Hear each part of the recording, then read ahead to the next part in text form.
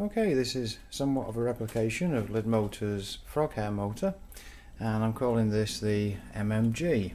It's slightly different, but the MMG refers to Minnesota Mountain Goat, and the basic story is that when I came over here to the USA, my wife lived in Minnesota and it's completely flat. The area is flat pretty much, so I decided on a name for very thin wire and to say it's thinner than the hair from a Minnesota mountain goat because they don't exist. So anyway, this version is based on these dancing toy things you can get from dollar stores, and I took the coils out of several of them. That's the size of a coil there, and they measure about 500 ohms. I then stacked 4 together and that gives 2K. So what we've got is the same setup that Lidmotor had, and you can see his channel. I'll put links and things at the bottom of in the description box for all this. But yeah, see his latest video with the frog hair motor, and you'll see the wiring diagram, and it runs along quite nicely from the power source, which is this lamp. And what I've got is a hard disk drive platter that's picking up the energy, the emissions from the CFL light. I've got that big heatsink there as a ground plane.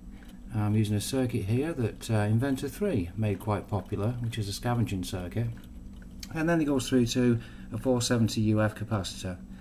I've done a small change to Lidmotor's circuit in that from the collector I've got a diode, and then in series with that I've got a 0.1 UF ceramic capacitor, and that if you put directly the diode across back to the positive of the power source, it'll kill the motor. But this way is more like audio systems where you can isolate the returning power. So anyway, the point of all this is that it's running from about 1 volt, almost exactly 1 volt, and it's using, there you go, 10.3 microamps. And I was delighted. I just wanted to get to about the 40 microamps of Lidmotor's design. I think maybe it's down to the MPSA 18 more than anything. I was using a MPSA 06, but yeah, 10.3 microamps. So now I'll show you it running outside in the dirt.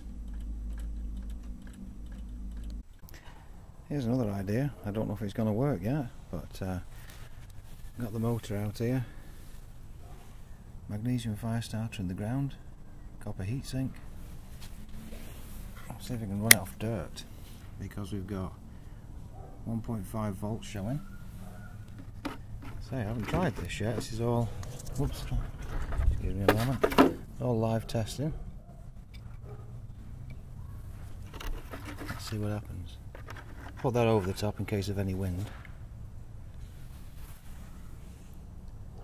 1.353. Not dropping heavily, and the rotor's going.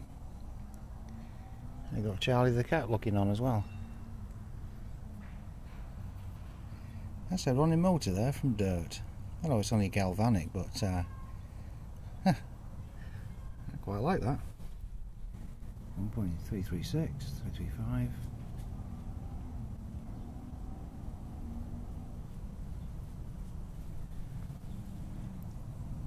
That motor's definitely going. Okay.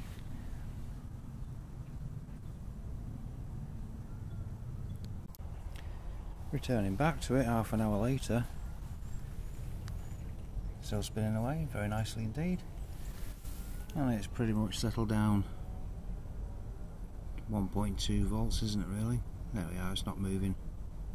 So there we are. Running nicely indeed. Okay, thanks for watching.